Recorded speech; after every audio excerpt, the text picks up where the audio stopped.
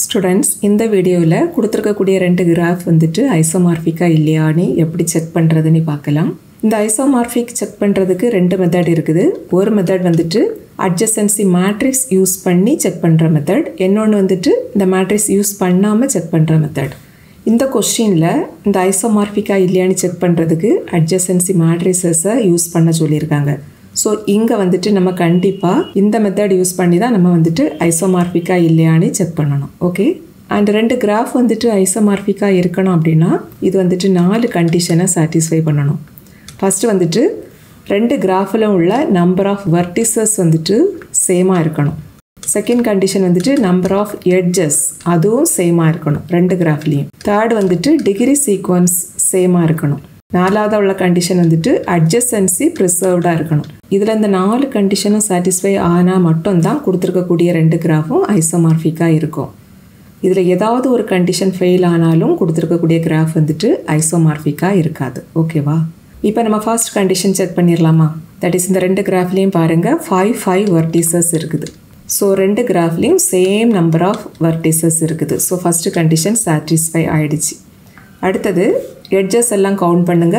ரெண்டு கிராஃப்லயுமே 7 எட்ஜஸ் இருக்குது. So number of எட்ஜஸும் same தான். ஸோ செகண்ட் கண்டிஷனும் satisfy ஆயிடுச்சு.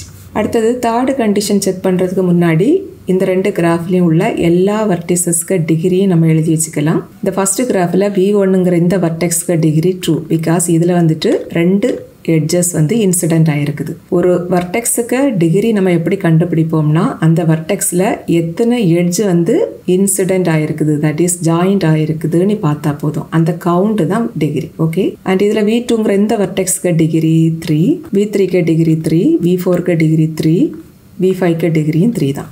Second கிராஃபில் V1க்கு degree 3, V2க்கு degree 3, V3க்கு டிகிரியும் 3, V4க்கு degree 2, V5க்கு degree 3. இந்த ஃபர்ஸ்ட் கிராஃபில் இங்கே உள்ள எல்லா வெர்டிசஸ்க்கு டிகிரிஸ் எப்படி இருக்குது 2, அப்புறம் 3, 3, 3, 3. அண்ட் இந்த செகண்ட் கிராஃபில் பாருங்க இங்கே உள்ள டிகிரிஸ் இதெல்லாம் 3, அப்புறம் இங்கேயும் 3, 3, 2, 3. இந்த ரெண்டு டிகிரி சீக்வன்ஸ்லையும் பாருங்க 4 வெர்டிசஸ்க்கு டிகிரி 3 இருக்குது. ஒரே ஒரு வெர்டெக்ஸுக்கு டிகிரி தான் 2. இங்கே அதே போல தான் 4 வெர்டிசஸ்க்கு டிகிரி 3, ஒரே ஒரு வெர்டெக்ஸ்க்கு டிகிரி தான் 2. ஸோ டிகிரி சீக்வன்ஸும் சேமாக இருக்குது. இதே ஆர்டரில் தான் இங்கேயும் நம்பர்ஸ் இருக்கணும் அப்படி கிடையாது. பட் இங்கே இருக்கக்கூடிய எல்லா டிகிரிஸும் இங்கேயும் இருக்கணும் அவ்வளோதான். ஓகேவா? So third condition also satisfied. அடுத்தது ஃபோர்த்து கண்டிஷன். இது செக் பண்ணுறதுக்கு நம்ம adjacency matrix ஃபார்ம் பண்ணணும். இந்த adjacency matrix ஃபார்ம் பண்ணுறதுக்கு முன்னாடி எப்போதுமே நீங்கள் என்ன செய்யணும்னா இந்த செகண்டாக இருக்கக்கூடிய இந்த கிராஃபுக்கு வெர்டிசஸ்க்கு நேம்ஸ் எல்லாம் மாற்றி வச்சுக்கணும். தட் இஸ் இந்த கிராஃபுக்கு ரீநேம் கொடுக்கணும். நீங்கள் ரீநேம் கொடுக்காம இதை அப்படியே வச்சுட்டு adjacency matrix கண்டுபிடிச்சாலும் கரெக்ட் தான். பட் நீங்கள் அப்படி கண்டுபிடிச்சிங்கன்னா என்ன ஆகும்னா லாஸ்ட்டில் வந்துட்டு இந்த செகண்ட் கிராஃபோட adjacency matrixல ரோ அண்ட் காலம் எல்லாம் இன்டர்சேஞ்ச் பண்ணி வச்சுட்டு தான் ரெண்டு கிராஃபுக்கு adjacency matrixும் சேமா இல்லையான்னு செக் பண்ண வேண்டியது இருக்கும். பட் செகண்ட் கிராஃபை நம்ம ரீநேம் பண்ணி வச்சுட்டோம் அப்படின்னா நீங்கள் ரோ காலம் இன்டர்சேஞ்ச் பண்ணாமலே டைரக்டாகவே ரெண்டு கிராஃபுக்கு adjacency matrixும் சேமாக இருக்குதா இல்லையான்னு இம்மீடியட்டாக நம்ம வெரிஃபை பண்ணிடலாம். அந்த பர்பஸுக்காக வேண்டி செகண்ட் கிராஃபை மட்டும் ரீநேம் பண்ணிக்கலாம். தட் இஸ் ஃபர்ஸ்ட் கிராஃப் அப்படியே இருக்கட்டு இந்த ஃபர்ஸ்ட் கிராஃப் போலேயே செகண்ட் கிராஃபுக்கு நம்ம ரீநேம் கொடுக்கணும். ஓகே? இதில் இந்த ஃபர்ஸ்ட் கிராஃபில் பாருங்கள் V1ங்கிற இந்த வெர்டெக்ஸுக்கு டிகிரி 2, மீதி எல்லா வெர்டெக்ஸுக்கு டிகிரியும் 3 தான். ஸோ இந்த செகண்ட் கிராஃப்லையும் ஸ்டார்ட் பண்ணக்கூடிய அந்த V1 அந்த வெர்டெக்ஸுக்கு டிகிரி 2ஆக இருக்கிறது போல் நம்ம வச்சுக்கணும். இங்கே வந்துட்டு இந்த வெர்டெக்ஸுக்கு டிகிரி தான் 2. ஸோ இந்த V4க்கு பதிலாக V1 அப்படின்னு நம்ம ரீநேம் கொடுக்கணும். ஓகேவா? அடுத்தது பாருங்கள் V1ல இருந்து ஸ்டார்ட் பண்ணி V2க்கு தான் இங்கே வருது. ஸோ இதே போல் இந்த V1லேருந்து ஸ்டார்ட் ஆகி இங்கே வருது பார்த்தீங்களா? இதுக்கு தான் நம்ம V2 அப்படின்னு கொடுக்கணும். அடுத்தது ஃபஸ்ட் கிராஃபில் பாருங்கள் V2ல இருந்து அப்படியே வந்து V3 கூட கனெக்ட் ஆகுது. ஸோ இந்த வெர்டெக்ஸில் இருந்து இங்கே வந்து கனெக்ட் ஆகுது பாருங்கள். இதுக்கு தான் நம்ம V3 அப்படின்னு நேம் கொடுக்கணும். அடுத்தது இதில் பாருங்கள் V3ல இருந்து V4க்கு போகுது. ஸோ இந்த V3லேருந்து இங்கே வந்து ஜாயிண்ட் ஆகுது பாருங்கள். இதுக்கு நம்ம V4 அப்படின்னு நேம் கொடுக்கணும். ஃபைனலாக V4லேருந்து அப்படி உள்ளாடி வந்து V5 கூட ஜாயிண்ட் ஆகுது. ஸோ இந்த V4லேருந்து அப்படி உள்ளாடி வந்து ஜாயிண்ட் ஆகுது பாருங்கள். இதுக்கு நேம் வந்துட்டு V5 தான். ஆல்ரெடி V5ல தான் இருக்குது. அப்படியே இருக்குது. ஓகேவா?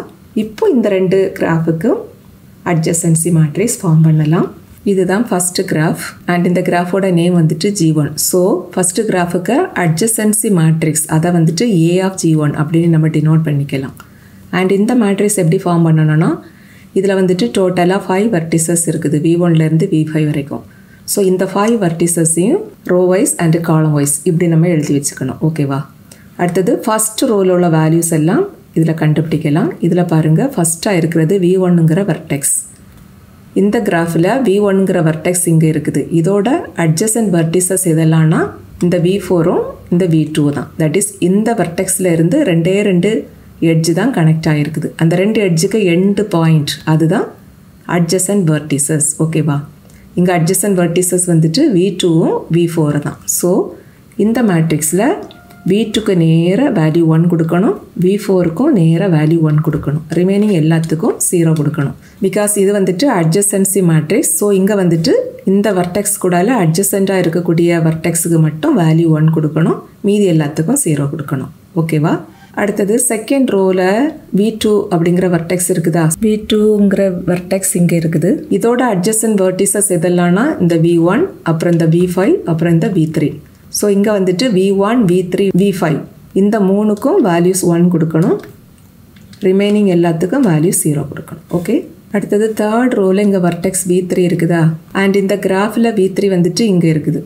இதோட அட்ஜசன்ட் வெர்டிசஸ் எதெல்லாம் வரும்னா இந்த V4 வரும், இந்த V5 வரும், அப்புறம் இந்த V2 வரும். ஸோ V2, V4, V5 மூணுக்கும் வேல்யூ 1 கொடுக்கணும், மீதி எல்லாத்துக்கும் வேல்யூ 0 கொடுக்கணும். ஓகே. நெக்ஸ்ட் ரோவில் வர்டெக்ஸ் V4 இருக்குது. இந்த V4ங்கிற இந்த வர்டெக்ஸுக்கு அட்ஜசன்ட் வெர்டிசஸ் எதெல்லாம்னு பாருங்கள். இங்கே அட்ஜசன்ட் வெர்டிசஸ் வந்துட்டு V1, அப்புறம் V5, தென் V3. ஸோ இந்த 3 வெர்டிசஸ்க்கும் வேல்யூ 1 கொடுக்கணும், ரிமைனிங் எல்லாத்துக்கும் 0 கொடுக்கணும். தட் இஸ் V1க்கு 1, V3க்கு 1, V5க்கும் 1, ரிமைனிங் எல்லாத்துக்கும் 0. லாஸ்ட் ரோவில் இங்கே வர்டெக்ஸ் V5 இருக்குதா? V5ங்கிற இந்த வர்டெக்ஸோட அட்ஜசன்ட் வெர்டிசஸ் எல்லாம் பாருங்கள். இங்கே வந்துட்டு இதோட அட்ஜசன்ட் வெர்டிசஸ் V4, அப்புறம் V2, அப்புறம் V3. So V2, V3, V4 மூணுக்கும் வேல்யூ 1 கொடுக்கணும், ரிமைனிங் எல்லாத்துக்கும் வேல்யூ 0 கொடுக்கணும். இதுதான் அட்ஜசன்ஸ் மேட்ரிக்ஸ் ஆஃப் G1. ஓகே. அடுத்தது அட்ஜசன்சி மேட்ரிக்ஸ் ஆஃப் G2 கண்டுபிடிக்கலாம். G2ங்கிறது இந்த செகண்ட் கிராஃப் அண்ட் இதை வந்துட்டு நம்ம A ஆஃப் G2 அப்படின்னு டினோட் பண்ணிக்கலாம். இங்கேயும் அதே போல் தான் ரோ வைஸ் அண்ட் காலம் வைஸ் வந்துட்டு எல்லா வெர்டிசஸையும் எழுதிடணும். இங்கேயும் வெர்டிசஸ் V1லேருந்து ஸ்டார்ட் ஆகி V5 வரைக்கும் இருக்குது. ஸோ இங்கே வந்துட்டு V1, V2, V3, V4, V5 அப்படி எழுதிக்கலாம். அதே போல் இங்கேயும் V1, V2, V3, V4, V5 அப்படி எழுதிக்கலாம். இதில் ஃபர்ஸ்ட் ரோவில் இருக்கக்கூடிய இந்த வெர்டெக்ஸ் வந்துட்டு V1. ஸோ இந்த டயக்ராமில் V1ங்கிற வெர்டெக்ஸ் வந்துட்டு இங்கே இருக்குது. இதோட அட்ஜசன்ட் வெர்டிசஸ் இதெல்லாம்னா இந்த V2ம் V4ம் தான். ஸோ இந்த V2 அண்ட் V4 இதுக்கு நேராக வேல்யூ 1 கொடுங்க, ரிமைனிங் எல்லாத்துக்கும் வேல்யூ 0 கொடுங்க. ஓகே. அடுத்த செகண்ட் ரோவில் இங்கே வர்டெக்ஸ் V2 இருக்குதா? ஸோ இப்போ நம்ம என்ன செய்யணும்னா இந்த V2ங்கிற இந்த வர்டெக்ஸுக்கு அட்ஜசன்ட் வெர்டிசஸ் எல்லாம் பார்க்கணும். இதோட அட்ஜசன்ட் வெர்டிசஸ் வந்துட்டு இந்த V1, V5, அப்புறம் V3. So V1, V3, V5 மூணுக்கும் வேல்யூ 1 கொடுக்கணும், மீதி எல்லாத்துக்கும் வேல்யூ 0 கொடுக்கணும். ஓகே. அடுத்த தேர்ட் ரோவில் பாருங்கள், இங்கே வர்டெக்ஸ் V3 இருக்குது. இப்போ நம்ம இந்த கிராஃபில் V3ங்கிற இந்த வர்டெக்ஸுக்கு அட்ஜசன்ட் வெர்டிசஸ் எல்லாம் பார்க்கணும். இதோட அட்ஜசன்ட் வெர்டிசஸ்னால் இந்த V2, அப்புறம் இந்த V5, தென் V4. இப்போ இந்த 3 வெர்டிசஸுக்கும் வேல்யூ 1 கொடுக்கணும். தட் இஸ் V2க்கு 1, V4க்கு 1, V5க்கு 1, ரிமைனிங் பிளேஸ்லெல்லாம் 0 கொடுக்கணும். Okay. And next ரோவில் vertex V4 இருக்குதா? இப்போ நம்ம இந்த கிராஃபில் V4ங்கிற இந்த வர்டெக்ஸுக்கு அட்ஜசன்ட் வெர்டிசஸ் எல்லாம் பார்க்கணும். இதோட அட்ஜசன்ட் வெர்டிசஸ்னால் இந்த V1, அப்புறம் இந்த V5, அப்புறம் இந்த V3. So V1, V3, V5 மூணுக்கும் வேல்யூ 1 கொடுக்கணும், ரிமைனிங் உள்ள பிளேஸ்லலாம் வேல்யூ 0 போட்டுறணும். அண்டு லாஸ்ட் ரோவில் பாருங்கள், இங்கே வர்டெக்ஸ் V5 இருக்குது. அண்ட் இந்த டயக்ராமில் V5ங்கிற வர்டெக்ஸ் இங்கே இருக்குது. இதோட அட்ஜசன்ட் வெர்டிசஸ் வந்துட்டு இந்த V2, V3, அப்புறம் இந்த V4. ஸோ V2, V3, V4க்கு 1 கொடுக்கணும், ரிமைனிங் பிளேஸ்லலாம் வேல்யூ 0 கொடுக்கணும். ஓகே. இப்போ நம்ம இந்த 2 அட்ஜசன்சி மேட்ரிசஸும் சிமிலராக இருக்குதான்னு செக் பண்ணிடலாம். இதில் இந்த 2 கிராஃபோட அட்ஜசன்சி மேட்ரிக்ஸ் ரெண்டுமே சேமாக தான் இருக்குது. Therefore G1 and G2 2 கிராஃபும் isomorphic அப்படின்னு நம்ம கன்க்ளூஷன் எழுதிடலாம். ஓகே. அண்ட் ஸ்டெப்ஸ் எல்லாம் நீங்கள் என்ன எழுதணும்னா, ஃபஸ்ட்டு ஸ்டெப்பில் நீங்கள் என்ன எழுதணும்னா இந்த 2 graph have same number of edges and same number of vertices அதெல்லாம் எழுதிடணும். அடுத்தது டிகிரி சீக்வன்ஸ் எல்லாம் சேமாக இருக்குது அப்படின்னு எழுதிக்கணும். அதுக்கப்புறம் இந்த அட்ஜசன்சி மேட்ரிக்ஸ் ரெண்டையும் எழுதிக்கணும். ஃபைனலாக என்ன எழுதணும்னா hence G1 and G2 are isomorphic. ஓகேவா?